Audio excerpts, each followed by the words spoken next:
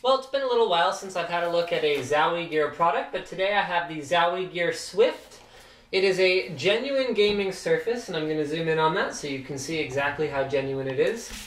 I don't know if you can actually read that. Let's get even closer. Zowie Gear Swift, genuine gaming surface. So if you are a genuine gamer, this is probably your surface. Alright, why don't we go around to the back of the box where we will discover more about it.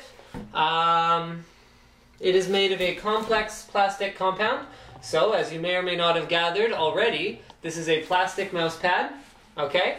The next thing about it of note is the fact that it is textured. So it combines speed, precision, and control. It is a fast mouse pad, hence the name Swift.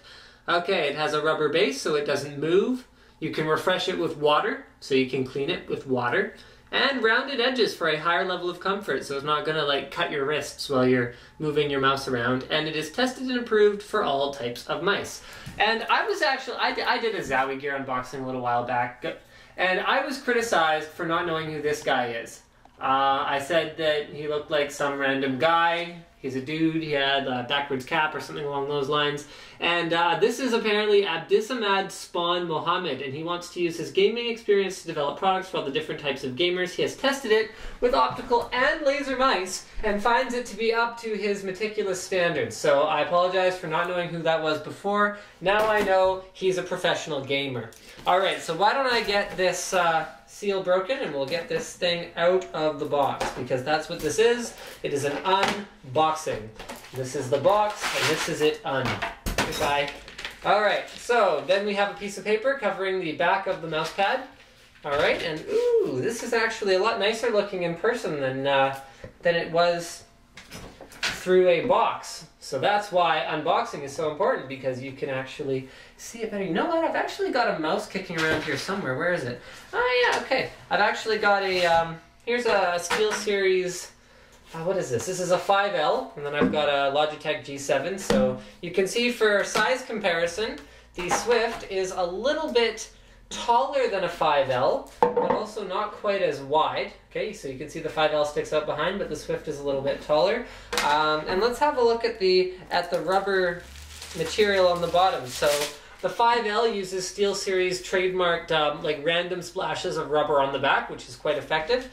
And the Swift uses, oh, this is kind of clever too. They've got their logo kind of all over the place, and it's in little thin bits of rubberizedness. So you see, once I put this down, there is like no way it's going to move. Terribly important. Wow, it even like stuck to the table a little bit. And you can refresh with water, as they mentioned a couple times on the box. Alright, so I'm going to do this, and that should give you some idea that it is slippery.